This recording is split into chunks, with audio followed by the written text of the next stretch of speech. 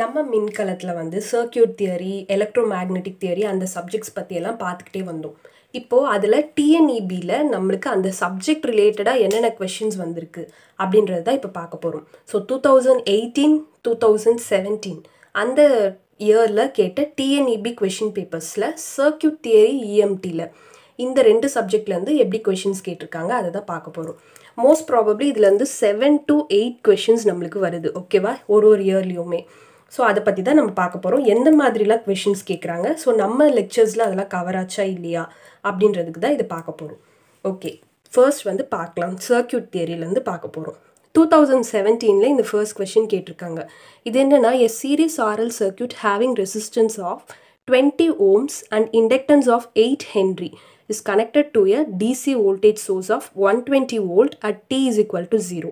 The current in the circuit at t is equal to 0.6 second is. So இது வந்து என்னென்னா RL circuit, series RL சர்க்யூட்னு சொல்லியிருக்காங்க. Resistance value கொடுத்துட்டாங்க, inductance கொடுத்துட்டாங்க, voltage source வந்து 120 volt கொடுத்துருக்காங்க. t is equal to 0. அப்போது t is equal to 0.6 இருக்கும்போது கரண்ட் வந்து சர்க்யூட்டில் எப்படி இருக்கும்? ஸோ சீரிஸ்னால் சேம் கரண்ட்டாக தான் இருக்கும். ஸோ அதனால் பிரச்சனை கிடையாது. ஒரு வேல்யூ கண்டுபிடிச்சாலே நம்ம கண்டுபிடிச்சிக்கலாம். இது எல்லாமே நம்ம வந்து இதோட டெரிவேஷன்ஸு அது எல்லாமே நம்ம வந்து படிச்சிருப்போம் சர்க்யூட் தியரியிலேயே. இதுதான் நம்ம வந்து சர்க்யூட் தியரியில் டிரான்சியன்ட் ரெஸ்பான்ஸ் பற்றி படிச்சிருப்போம். அதில் வந்து சீரிஸ் ஆர்எல் சர்க்யூட், அதில் வோல்டேஜோட ஃபார்முலா இது. கரண்ட்டோட ஃபார்முலா தெரியணும்னா வோல்டேஜ் டிவைடட் பை ஆர்ன்றது போட்டுக்கிட்டோன்னா நம்மளுக்கு கிடச்சிரும். சீரிஸ்ன்றதால எல்லாத்துலேயும் சேம் கரண்ட்டு தான் ஃப்ளோ ஆகும். இதை பற்றி ஃபுல்லாக பார்த்தோம். இதோட டைம் கான்ஸ்டன்ட்டோட ஃபார்முலா L/R செகண்ட்ஸ், அதையும் நம்ம பார்த்தோம். ஸோ இந்த ஃபார்முலா வந்து இதுதான். ரெசிஸ்டன்ஸ் அக்ராஸாக இருக்க வோல்டேஜ் கண்டுபிடிக்கணும்னா V × 1 - e⁻t/τ. இதுவே இண்டக்டன்ஸ்க்கு அக்ராஸாக இருக்க வோல்டேஜ்னால் இந்த மாதிரி இந்த V total voltage minus VR of t அது போட்டால் நம்மளுக்கு கிடச்சிரும். ஸோ அது வந்து V e⁻t/τ அப்படின்னு நம்ம எடுத்துக்கிட்டோம். ஸோ இந்த மாதிரி 3 ஃபார்முலாஸ் இருக்குது. ஸோ அதை வச்சு நம்ம கரண்ட் வேல்யூவை கண்டுபிடிச்சிக்கலாம் அப்படின்னு நம்ம சொன்னோம். இப்போ நம்மளுக்கு வந்து இந்த வோல்டேஜ் வந்து எவ்வளோ அப்படின்றது தெரிஞ்சிருச்சு. at t is equal to 0 எவ்வளோ வோல்டேஜ்னு. ரெசிஸ்டன்ஸ் வேல்யூ தெரிஞ்சிருச்சு. டைம் வந்து என்னென்னா 0.6 செகண்ட்ஸ்ன்னு சொல்லிட்டாங்க. அடுத்து டவோட வேல்யூ நம்ம L/Rஓட வேல்யூ கொடுத்துருக்காங்க. அதை வச்சு நம்ம கண்டுபிடிச்சி இந்த ஃபார்முலாவில் சப்ஸ்டியூட் பண்ணால் கண்டுபிடிச்சிடலாம். இங்கே அதுதான் பண்ணியிருக்கோம். I of t is equal to Vs/R 1 - e⁻t/τ. இதே ஃபார்முலா தான். Tau is equal to L/R. Lன்றது என்ன? இங்கே இண்டக்டன்ஸ் வந்து 8 ஹென்ரி, Rன்றது 20 ohms. ஸோ அது ரெண்டுத்தையும் போட்டால் 0.4 நம்மளுக்கு கிடச்சிருச்சு. அதை வந்து இந்த I of tயில் சப்ஸ்டியூட் பண்ணுறோம். ஸோ Vs எவ்வளோ? 120 volt. t is equal to 0 அப்போ 120 வோல்ட் அது போட்டுக்கிட்டோம். Rஓட வேல்யூ என்ன? 20 ohms. ஸோ அந்த 20 ohmஸை நம்ம போட்டுக்கிட்டோம். 1 - e⁻t value 0.4, t value 0.6 seconds divided by டவோட value 0.4 இதை போட்டுக்கிட்டு, ஸோ இதோட வேல்யூ வந்து 0.223 அதுதான் இதோட வேல்யூ. ஸோ அதை வச்சு நம்ம கரண்ட்டோட வேல்யூ 4.66 amps அப்படின்னு சொல்லிடலாம். அடுத்து second one, when an alternating current passes through a ohmic resistance, the electric power converted into heat is H is equal to I² RT. So இந்த இடத்துல வந்து நம்மளுக்கு பவர் வந்து ஹீட்டாக கன்வெர்ட் ஆகுது இல்லையா? ஸோ இந்த பவரை நம்ம என்னன்னு சொல்லுவோம்? ட்ரூ ஆர் ஆக்டிவ் பவர்னு சொல்லுவோம். Okay, so true are active power, அதுதான் இதோட ஆன்சர். அடுத்து த intrinsic impedance of free spaces. So இதை பற்றிலாம் நம்ம வந்து இஎம்டியில் கண்டிப்பாக பார்ப்போம். அந்த லெக்சர்ஸில் இனிமேல் ஃப்யூச்சரில் பார்ப்போம். ஸோ 377 ohm அப்படின்றது தான் ஒரு கான்ஸ்டண்ட்டான வேல்யூ, ஓகேவா? இது வந்து என்னென்னா இந்த ε0, μ0 அந்த வேல்யூவை வச்சு கண்டுபிடிக்கிறது. அது 377 ohms தான் கான்ஸ்டன்ட்.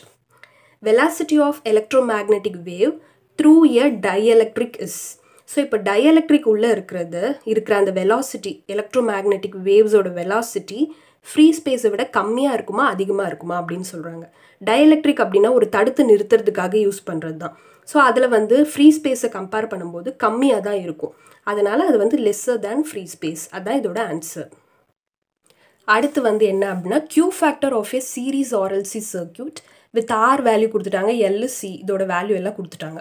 ஆல்ரெடி நம்ம பார்த்துருப்போம். Q ஃபேக்டர் சீரீஸ் RLC சர்க்யூட்க்கு 1/R √L/C அப்படின்றது நம்ம ரெசனன்ஸ் சர்க்யூட்ஸ் அந்த சீரீஸ் RLC சர்க்யூட்ஸ்லேயே ஃபுல்லாக பார்த்துருப்போம் இந்த ஃபார்முலாஸ். ஸோ அதில் இந்த ஆரோட வேல்யூ, எல்லோட வேல்யூ, சியோட வேல்யூலாம் சப்ஸ்டியூட் பண்ணால் நம்மளுக்கு கிடைக்கிறது 1.58. ஓகே, ஸோ அதுதான் கரெக்ட் ஆன்சர்.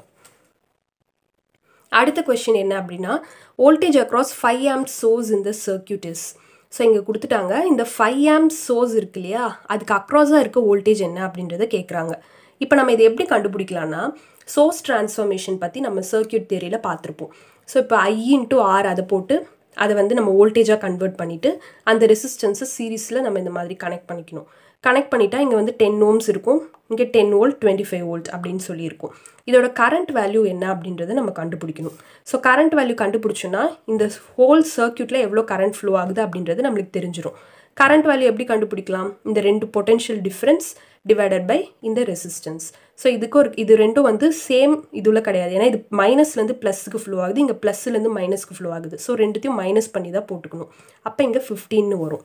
15 டிவைடட் பை இது டோட்டல் ரெசிஸ்டன்ஸ் 10. ஸோ 10ன்னு போட்டால் 1.5 amps நம்மளுக்கு கிடைக்கும். இதுதான் இந்த சர்க்யூட்டில் ஃப்ளோ ஆகிற கரண்ட் அப்படின்னு நம்மளுக்கு தெரிஞ்சிருச்சு.